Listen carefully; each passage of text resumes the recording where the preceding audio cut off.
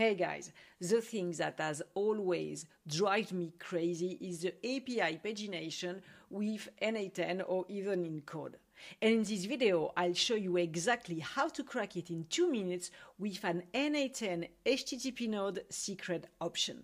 Most of the time, if you make an HTTP request to an API using the HTTP node, you are going to have a response with several page of results. Between the first response, you only have the first page, and then you have a cursor or a token that you have to pass recursively to get the next page, or sometimes you have a certain number of page per response, and again you have to do this recursively, or sometimes it gives you another URL for the next page. And then you have to make this loop to check if there is more pages, to concatenate results, and personally this is driving me totally nuts, even as a developer in code.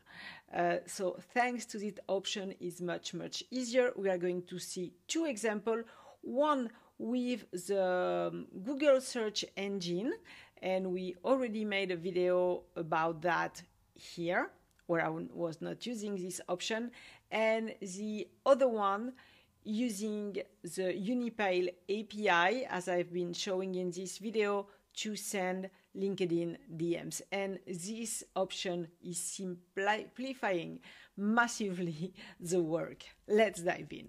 Hey, I'm Alex, n8n expert, ambassador, and automation consultant for agencies and B2B companies. I share practical AI automation to help you save time, money, and scale your business. Every week, I showcase actionable workflows to boost your results, whether you're an agency or a business owner. So if you want to take your automation to the next level or get a personalized audit of your agency or company, you can book a free strategy call with me. The link is below. So in my previous video with the Google search engine, first we get the data from a form. Okay, we want founders of luxury real estate in Mallorca with the maximum of 3 pages. And when we click on the search Google, okay, so we get, this is the first page.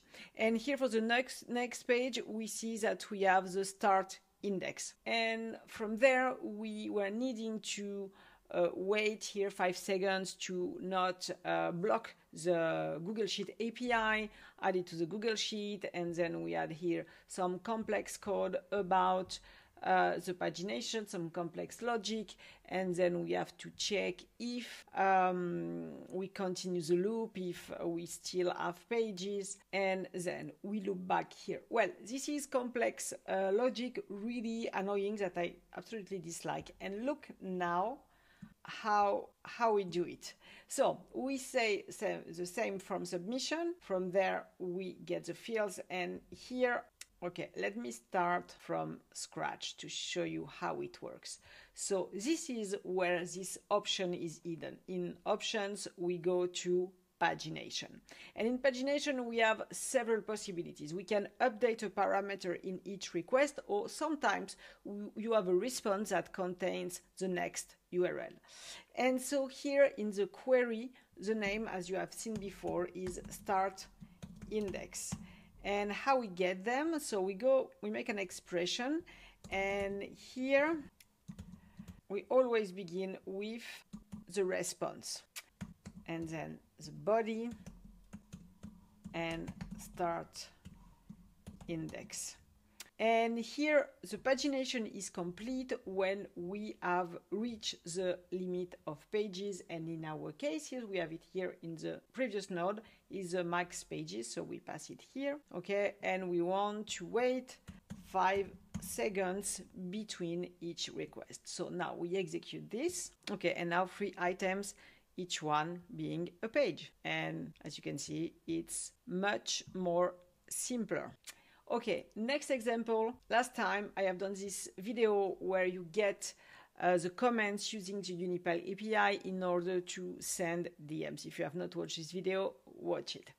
So from there I was getting a post from a database, the post that I want to comment, and I was doing a loop here, and from there, okay, I was initializing the cursor, and getting the command from post. And in this case, it was sending a cursor in the response, and then I have to check if we have more pages, if the cursor exists, and then to concatenate the commands and come back here. And it was not working properly, so I was turning crazy. I asked Gemini, and Gemini showed me this option, and it's really a game changer for me. So we go from there to there, much better. So here, okay, we get the selected posts, and in our HTTP node here, again, we activate the pagination mode. Again, we update a parameter in each request, and here we have the cursor, so response body cursor, and the pagination is complete when there is no more cursor, when the cursor doesn't exist anymore. And we want to wait also 5 seconds, so we execute it here, and Unipile give you 100 comments by page. So normally there was 3 pages here. Okay, so here we have the items, and you can see that total count to total items 231, and here total count 231, and so he has returned all the items here. Okay, so now you know how to paginate easily without turning crazy thanks to this option, and you can download the example templates just down below. And if you like my video, please subscribe.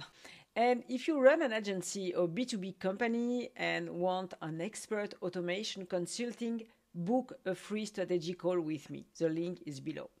And let's audit your processes and unlock real growth for your business. And if this video helped you out, don't forget to subscribe, like, and let me know in the comments what you'd like to see next. Bye. See you in the next one.